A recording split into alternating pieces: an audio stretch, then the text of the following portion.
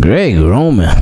Seemed like we ain't heard that name in a long time. Like, it feels like he hasn't been with the Ravens in forever.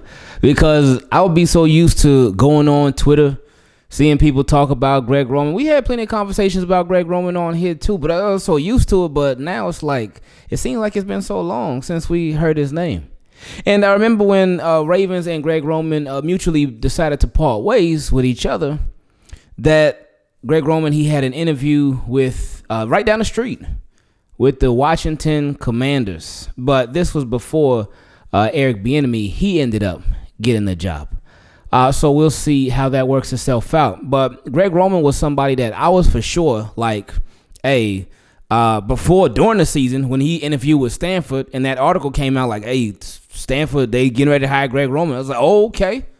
My guy getting ready to get a job. He going to college to go be the coach over there. All right, Greg Roman, let's go. But then it came out like a couple days after that. Oh, no, they decided to go in a different direction. So, oh, okay. All right, well, then the offseason happened.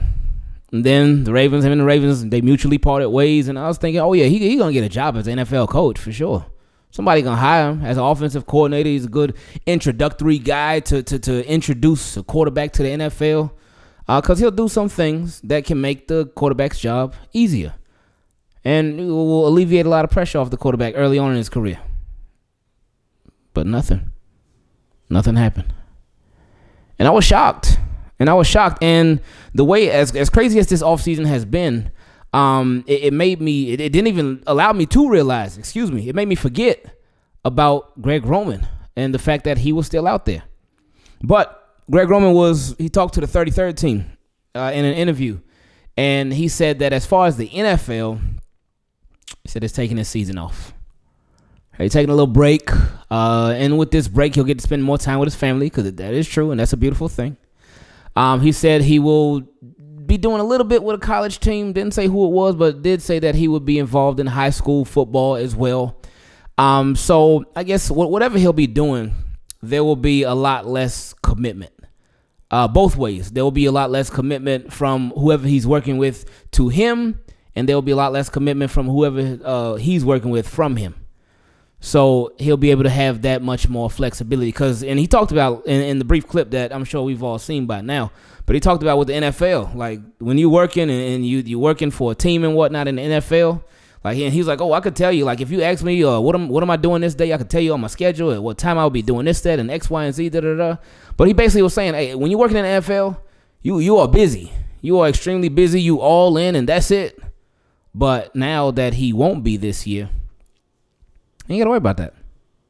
So I'm happy for Greg Roman. Now, I do think that, because it's like, I guess the right opportunity didn't come along, because we see it with football players all the time.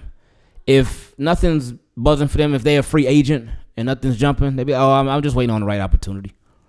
Or they be like, oh, I'm taking some time off. But then when that phone call ring and they get the right call, they're like, oh, hey, what's up? I'm ready. Let's go, baby. But nah, I guess for Greg Roman, just the right opportunity didn't come along, and maybe he did some self-reflection. And I was like, you know what?